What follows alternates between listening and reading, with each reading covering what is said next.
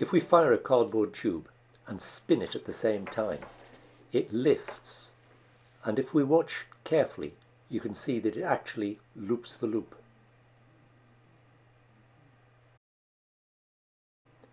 You can try this yourself very easily. All you need is a few elastic bands, a length of tape to make a strap, which is then wrapped around the piece of tube, around the center, so that it flies evenly.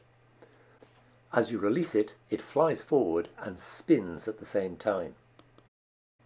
The force pushing the ball up, or at least at right angles to its motion, is called the Magnus force. Because of the spin, the air flowing over the top of the tube clings to it rather better than the air flowing around the bottom. The force pushing the air downwards has an equal and opposite force pushing the tube up.